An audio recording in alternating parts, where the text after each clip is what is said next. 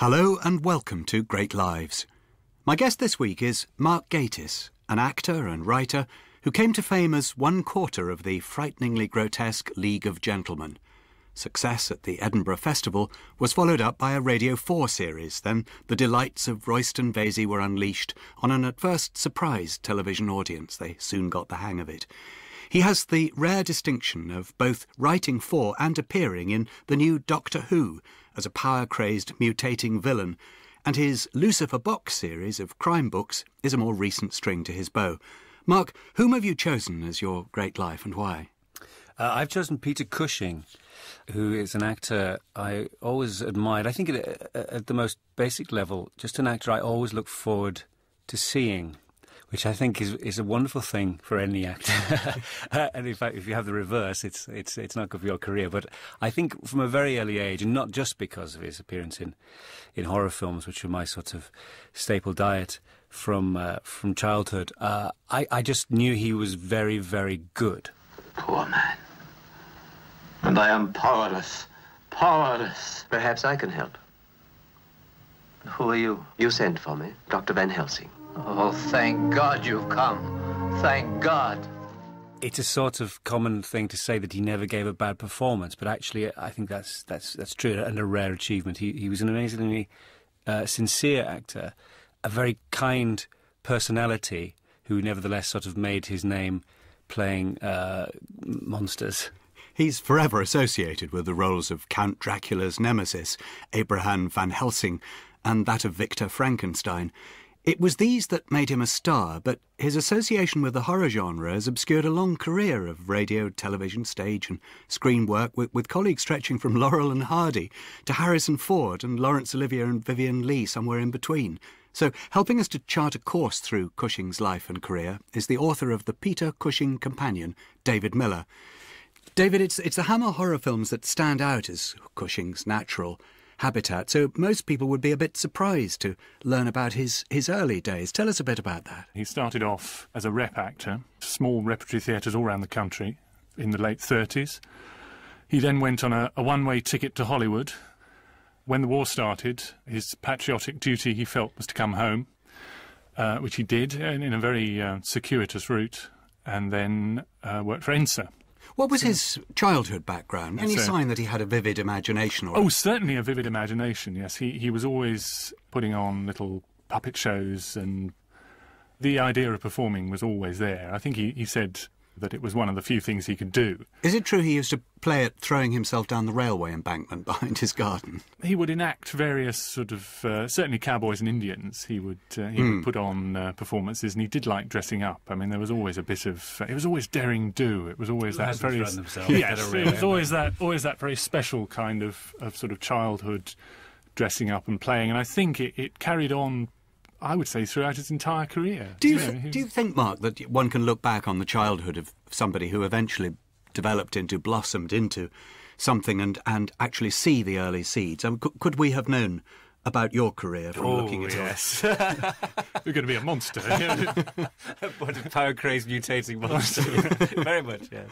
I do think so, yes. But I've been lucky enough to actually make my sort of childhood obsessions into a career, so there's probably a straighter path through. But I think that's very true. My mother always used to say I was morbid, and she'd come and open the curtains in the summer holidays because I was watching horror films rather than playing outside. It's all there.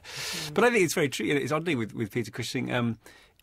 His favourite films were Douglas Fairbanks movies, and he loved swashbucklers, actually, considering the sort of films he ended up mostly doing. But he's a very athletic actor, and there are moments in some of the early Hammers particularly which are absolutely up there. You know, there's real racing down tables, pulling down curtains to let the daylight in on Dracula and stuff like that, which is, I think you can really sense then he's having the time of his life. There are some lovely stories from those early days in Hollywood. I read somewhere that when he was working with Carole Lombard, he asked the director, "Am I allowed to touch her?" Yes. Well, you also get this wonderful sensation of a very diffident English man turning up at Hollywood in kind of into Hollywood. Yes, exactly. in an extraordinarily fertile time, and not quite knowing what to do with himself. And what was this business about him ending up in prison in Canada? Oh, he very nearly ended up in prison. He was working on sort of odd jobs at the time in Canada, and he did various things. I think he was a cinema usher at one point, and parked cars and all sorts of things. But just amazing to have the young Peter Cushing parking your car. It's very similar to Boris Karloff, actually. A very similar sort of career path. But he ended up making props for a film called 49th Parallel, where he had to make little flags of the boats or something that would be pushed around a map. Yeah. So he was making little Nazi swastikas. Yeah. And laying them all out in his digs where he was staying. And the landlady came in to clear up or something, found all this Nazi paraphernalia and called the police. I just love to think of the youthful Peter Cushing in a bedsit in Montreal, sewing little tiny swastikas. Making little swastikas. Yes. When he came back, David, he met the love of his life, and often great men and women sort of marry along the way, but that wasn't the case. He didn't marry along the way. She kind of defined the rest of his life. The Cushing story is nothing without Helen, whom he met at the stage door of Drury Lane Theatre when they were on a bus, or they were waiting for a bus to take them off to their ENSA engagement. And they fell in love over the course of playing opposite each other in private lives, where they had to throw things at each other and argue every night. So they said, well, we've been doing it this long, we might as well do it for real, But then suddenly there is someone who will, I suppose in a sense, mother him, but definitely sort of give more structure to his life. And she was the one who encouraged him to write to television, wasn't she? Yes. Do you sense, Mark, that he was one of those creative geniuses who knew from an early age that he had talent and knew that he was going to be a great actor? Is there... Oh, no, I don't think so at all. I get the very strong feeling that he needed someone like Helen to absolutely conduct his talent as a sort of lightning rod. I think he never ever comes across as an arrogant man. In fact, completely the opposite. He's so self-effacing in some interviews he almost disappears. But I'm sure that at the core of it, he would not have got as far as he did anyway without some level of self-belief. But I think very much he would have just muddled through without someone to sort of say, right, if you do this, we might get here. I think he himself has admitted that he wasn't a very good actor to start off with. He learned his craft, and he always sort of regarded it as a trade. It was something that you learned, like a carpenter or a sculptor or something like that. It was something that you worked at for a very long time. And he did 4 years in rep, where he was playing a part every week, so that enabled him to try out just about everything. And I'm sure there were sort of dotty little old men that he played in rep that eventually ended up in Hammer films, I remember a wonderful story about he thought his name wasn't helping him, so he changed it briefly to Peter Ling, hoping that the sort of trade papers would attach "da" to it and make him the darling. And then he got a letter back saying they didn't think there was much of an opening for Chinese actors. That was the end of that. How did he get his first jobs? He wrote off for a lot of jobs. That was really when he came to work for the BBC. There was a period, even though he worked in the Olivier Company 1950, there was a period where work just stopped. The work just sort of dried up. And Helen said, right, there's this new medium everybody's talking about, television. You'll be good at that. You've got a good face. You remember your words. You don't bump into the furniture. Considering there was a snobbery about television probably until the 1980s among certain actors, for an actor who already had quite a stage presence and the Olivier connection, etc., to volunteer for this new medium, I think it's a wonderful example of them sort of leaping ahead. Shows enormous foresight as well. Yes, it does. But actually a kind of accidental foresight, because he was quite desperate. Because it was work. It was just work. But actually what it led to was him becoming one of the very first television stars. Right? Cushing played Mr. Darcy in an early TV adaptation of Pride and Prejudice. What was television like in those days? Not that you were there, but... I was. No, he was. I was a mutating villain. The best of it is absolutely up there, and some of it is a lot better than anything we've got now. Particularly if you think about something like Quatermass and the Pit, which is one of my favourites, an incredibly ambitious production done live, over 6 weeks, just extraordinary intensity and mood and atmosphere and scale to absolutely It's amazing, this business of its being live. Yeah. And he played Winston Smith in the BBC's Yes, adaptation of George Orwell's 1984. Here's a clip. As you will see, this is a mask. It fits over the head, leaving no exit. When the plastic door is raised up, the rats will shoot out like bullets. It was a common punishment in Imperial China. The rats were caught in the sewers a week ago. Now they're starving. No, do it to Julia. Do it to Julia. Not me. Julia. I don't care what you do to her. It's Julia. Julia, not me. Not me.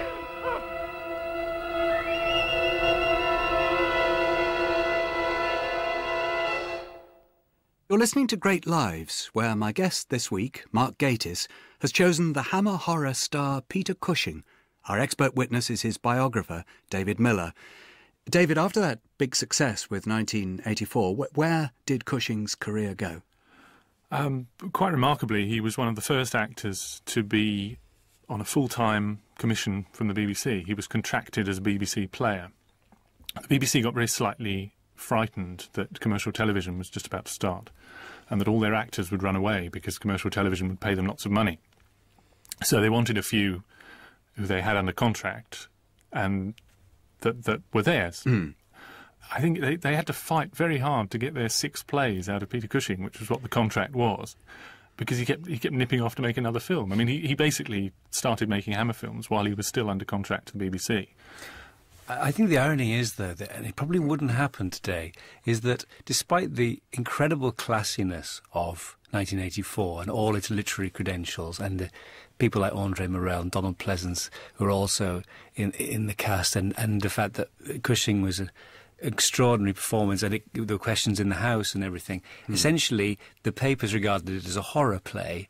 And then, so the next logical step for a film company was not, look at that amazing lead, he could play X. It was Room 101. It was yes. therefore a horror story. project. And that's not to be pejorative about Hammer, obviously, but actually it's an interesting step. But now I think a star-making performance like that might have led to, some big war movie or a romantic lead, as you say. And actually the logical step back then was for a nascent company like Hammer to approach him as, he does horror things, we'll have him, people will go and see him in that, which is actually true, isn't it? I'm interested that neither of you have so far mentioned his face, his extraordinary face, which would work a little bit on stage, but people are very small on stage and works beautifully in film and television. How important do you think that was to his career?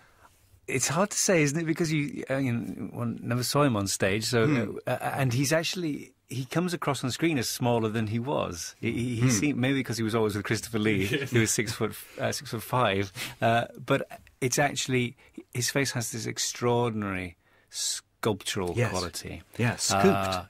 And I mean, as he got older and slightly more gaunt, it becomes genuinely sort of, Mount Rushmore, like, doesn't it? But actually, extraordinary intense eyes, beautiful bone structure. You get a very strong sense right at the heart of him was a kindness. Yes. And even though he often played fanatics, it made it creepier. Yes, you're right. Yeah. There's a fanatical edge to some of the performances, particularly his Frankenstein. His dedication runs away with him, and then Van Helsing, who's on the side of the angels, is sort of equally fanatical. There's a sort of quiet despair somewhere in the middle of him, humour and an edge, which kind of the face sells, I think. Here he is in The Revenge of Frankenstein. It should have been perfect. I made it to be perfect. If the brain hadn't been damaged, my work would have been hailed as the greatest scientific achievement of all time. Frankenstein would have been accepted as a genius of science. Instead, he was sent to the guillotine. I swore I would have my revenge. They will never be rid of me.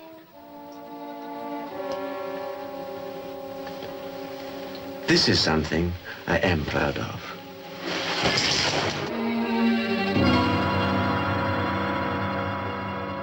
Mark, was this your introduction to Peter Cushing? No, my introduction was The Brides of Dracula, which was the first horror film I saw when I was 4.5. My parents were very kind, allowed me to watch absolutely anything, in which he plays Van Helsing.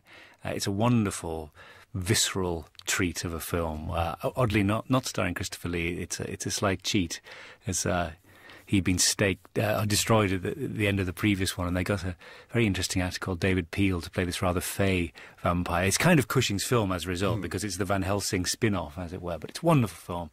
And I think in that way, I just became immediately aware of things. You join the dots, I think, as a child very quickly.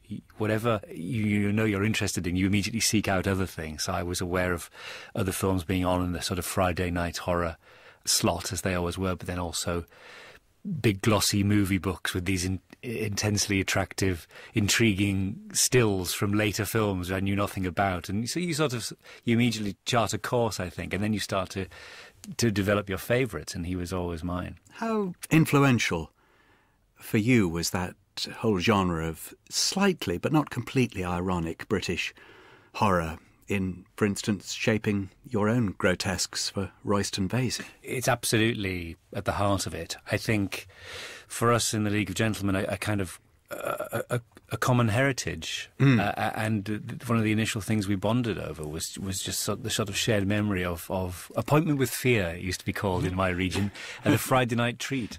Just because I increasingly retreat into my childhood, I've started watching DVDs of old horror films on a Friday night in the same slot, and it still works. It does the same thing. I don't know what it is. It's a sort of magical quality. But definitely, I think the kind of, pardon the pun, but the full-bloodedness of particularly the Hammer approach, the grandiosity of the scores, and even though they were doing them for not an enormous amount of money, there's a wonderful charge to them. Yes. There's a vibrancy, there's a sincerity as well. And I actually think that the sort of the tongue-in-cheek quality is more what people have imposed upon it. Certainly in the later years with Hammer, they became rather more, there's a slightly desperate edge to them trying to catch up with blaxploitation or kung fu and things like that. But just as there was with James Bond, actually, oddly enough at the time, there's a sense of that they weren't leading the pack anymore. But I think the earlier ones, they hit upon something so clever, which was to take the black and white Universals, which of course then weren't that old. It was only 25 years before. But suddenly, in a world where Eastman colour was suddenly going to hit the screen, they could really go for it. Because of television, he'd learned how to use very, very subtle inclinations of his eyes, and maybe just widening his eyes fractionally made all the difference. There are close-ups in Curse of Frankenstein where he does nothing more than sort of turn his head very fractionally.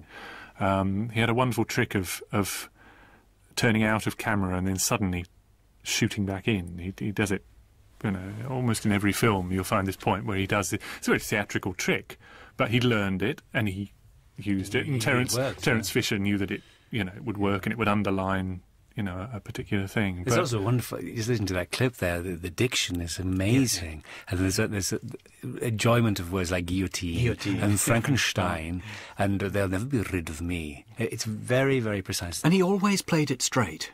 I think that's key. He didn't camp it up, as you say. We've tended to project that onto it, but he wasn't camping it up. I mean, he was in some pretty wretched films. To be frank, not very many. I mean, but there was a time after his wife died when he said he was just marking time, and he just did a lot of stuff he probably shouldn't have done. But he never ever lets the film down. He's not the one.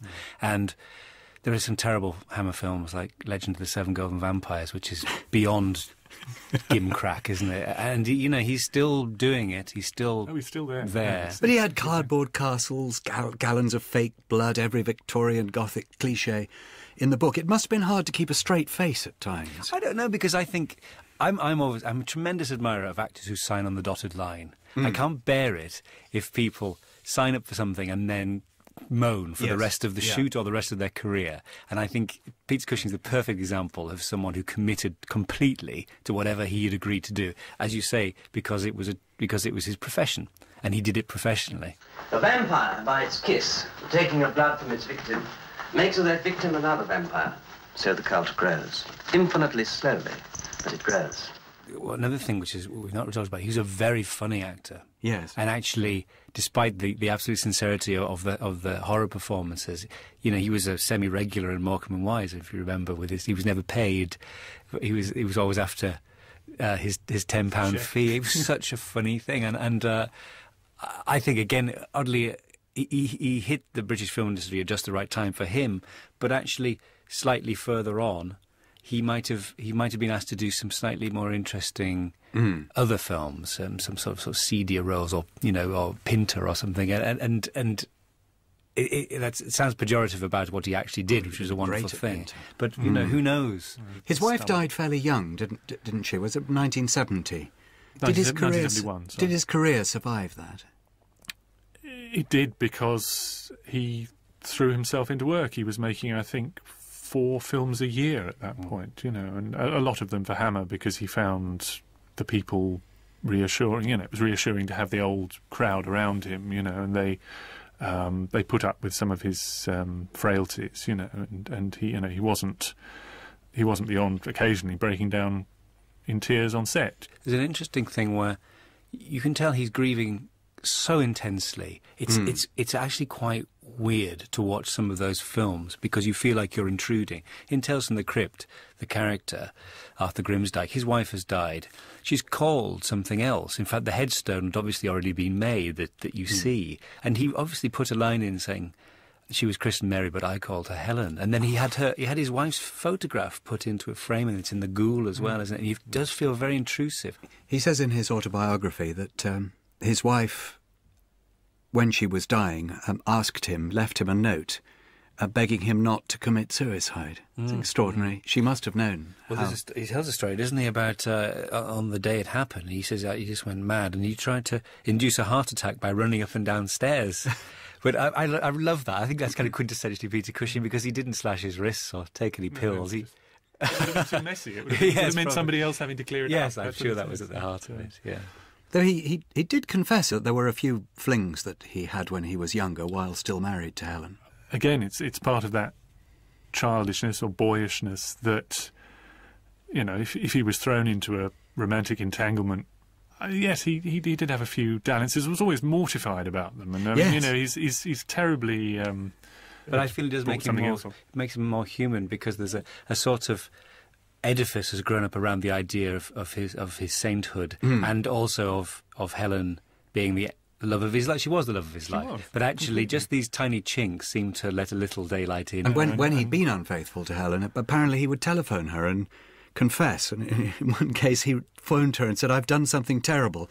I'll be home soon. Put the kettle on." You couldn't. He couldn't. He couldn't make it up.